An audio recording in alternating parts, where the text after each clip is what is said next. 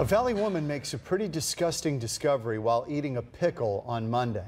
Just after biting into the dill pickle, she found a worm burrowing inside of it. Fox 10's Mark Martinez is live with the story. I'm not sure I want to hear this because I like to eat pickles. Yeah, right around dinner time too, right? This is not what you expect when you buy a jar of pickles. Now, luckily, she didn't actually eat that worm, but she came very, very close. And she says she immediately became sick to her stomach when she saw it. The company has since apologized to her via email, offered her coupons for future purchases. And tonight, what she wants to do is to warn others to take a bit of a closer look at your food before you eat it. When Bria Gray grabbed a Vlasic Pickle from the refrigerator for an afternoon snack Monday, she knew pretty quickly something was off. After a couple bites, I tasted something funny, and it was chewy, and it spit it out, and it was colored different. When she looked closely at the pickle, she immediately felt sick to her stomach. I looked down, and that's when I seen the worm in the tunnel, and oh my gosh. That's right, there was a worm burrowing in the middle of the pickle.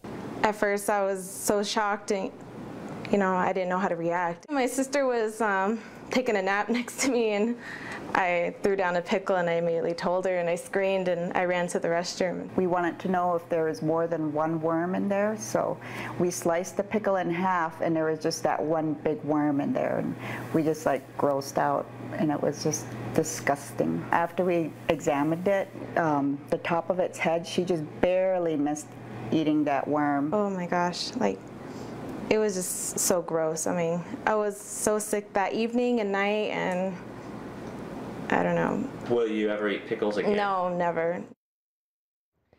Yeah, in the email to Bria, the parent company of Vlasic says fruits and vegetables are subject to all the trials of nature where they're grown, including insects. They say they go to great lengths to make sure that they don't end up in their products, but as we saw in Bria's case, it's not always foolproof. Reporting live, Mark Martinez, Fox 10 News.